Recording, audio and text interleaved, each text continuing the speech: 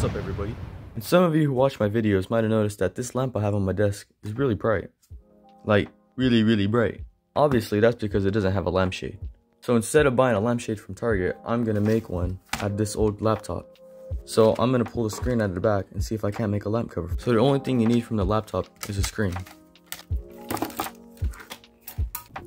So once you have the screen, take off all the stripping around the edge and get to this white part.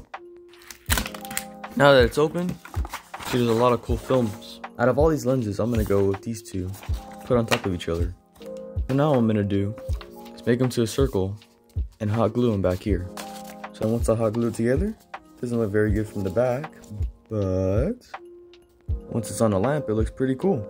Really simple, but it looks freaking cool. And from the top, it looks like one piece, but when you look from the bottom, it's almost clear. Make sure you like this video and subscribe if you want to see more.